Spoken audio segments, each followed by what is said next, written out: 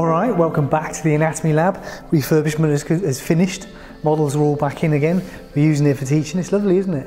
There's still a bit of building work going on, so excuse the odd bang and crash. This week the ENT guys were delivering a bit of anatomy.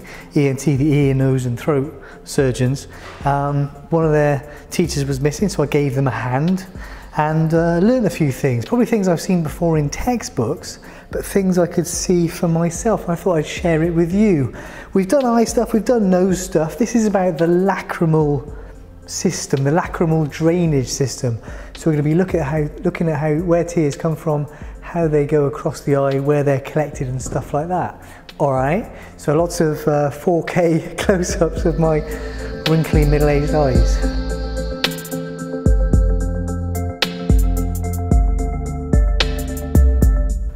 Lacrimal fluid, what's it good for?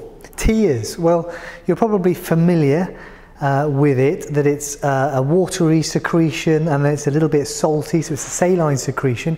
It's also got a lysozyme enzyme in there, which means that it's also able to kill bacteria, which is a good idea. It keeps the conjunctiva and the cornea, the clear bit, moist. It also collects particles of dust and what have you that might collect in there and washes them away from these sensitive surfaces. And there is some oxygen dissolved in it which will help supply the cornea, and also some nutrients. Now, lacrimal fluid is made by the lacrimal gland. There's one in each eye. There may be some other like smaller accessory glands helping as well, but they tend to be found, here's a bit of blue tack, up in the kind of the lateral part of the orbit up here. So quite well covered up by stuff. So the lacrimal glands are in the lateral superior part of the orbit. Each gland has got several ducts coming from it, so it's not just a single duct that could get blocked, there are multiple ducts.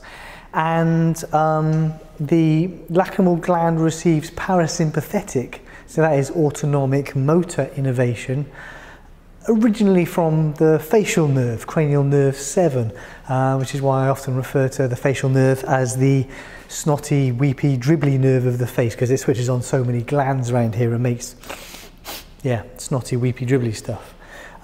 So then the tears start here and they're secreted onto the surface of the eye. The gland probably produces about 1 microliter a minute, something like that, and there's a general flow from here across to here, so the inferior medial or nasal corner of the orbit.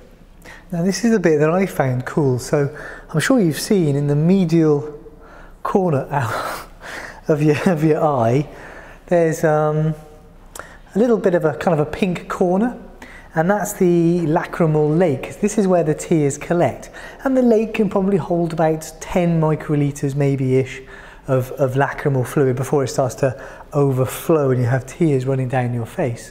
And in there, there's a little lump, and that lump is the lacrimal caruncle. That sounds like a very British word, doesn't it? Caruncle. And the lacrimal caruncle is essentially skin, and it has some glands in there, sebaceous glands and what have you, which means, like other skin, which means that this is a corner of the eye that can get infected. You can see some infection, inflammation, that sort of thing at that point there.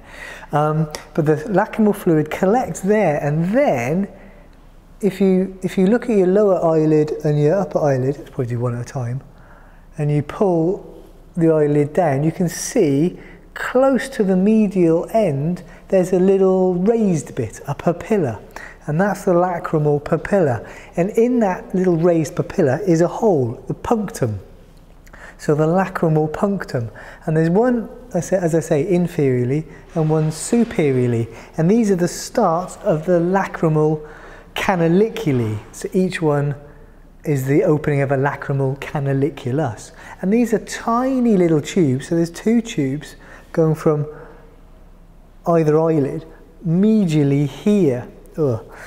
And if we look at a skull, we always see, this is a plastic skull, in the medial corner, the medial inferior corner of the orbit there, we see this hole. So this is the start of the nasolacrimal duct, or rather the nasolacrimal duct would be in here, and also the nasolacrimal sac. So the sac then is a little kind of dilated swelling, so those two lacrimal canaliculi pass to the lacrimal sac, which would sit in here, which collects that lacrimal fluid and then drains the lacrimal fluid through the lacrimal duct, or the nasolacrimal duct.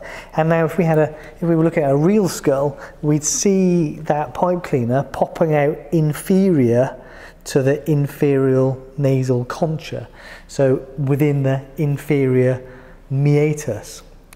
Which means that, of course, we end up getting the tears in our nose. You know about that. If you cry a lot, you get the tears coming out of your nostrils. But normally, the tears are slowly creeping across your eye, draining into the nasal cavity, and you swallow them.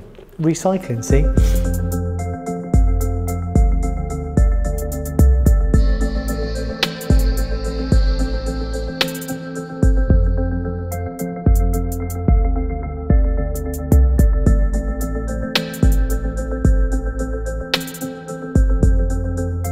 So because those lacrimal canaliculi are two tiny little tubes, that means that the lacrimal fluid in the lacrimal lake can be collected by capillary action, which will work against gravity and other forces to draw that fluid into the lacrimal sac. You know capillary action, or the capillary effect?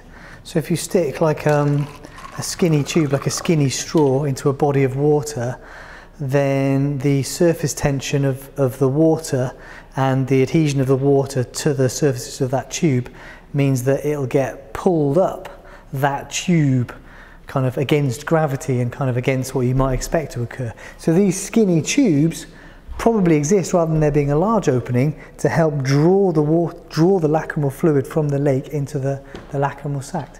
It's pretty cool, right?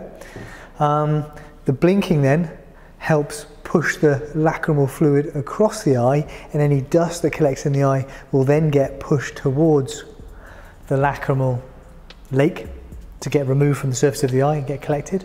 And there's a little bit of debate, I think, about maybe some muscular forces around this region also helping pump the lacrimal fluid through the lacrimal drainage system, but you know, interesting stuff if you want to look it up and delve really deeply into it, but it's probably too deep for most people. Too deep for me. Okay, see you guys next week. I thought it was cool.